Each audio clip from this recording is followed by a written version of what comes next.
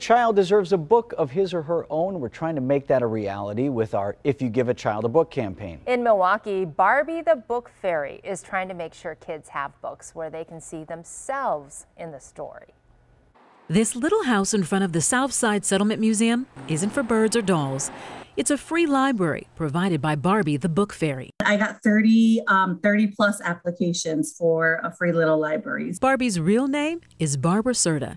She says her nickname came from her runs to fill the little libraries in her neighborhood. I think I was just like being silly one day though, and I was just like, I'm doing a book fairy run. Why all the interest in free little libraries?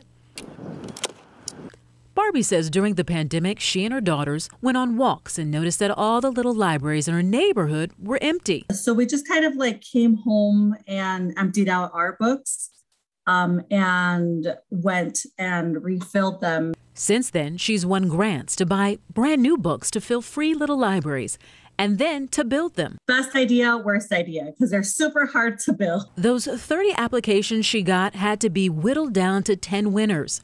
Barbie says the work was worth it because the applications showed her the community really wanted to read. There was like no wrong answer. Like they were just really beautiful answers. One of Barbie's biggest focuses was making sure these little libraries are full of diverse authors and characters. So I just think that it's important that we that we all feel seen and we all feel connected. Research from the University of Nebraska shows children as young as 3 years old can be aware of stereotypes.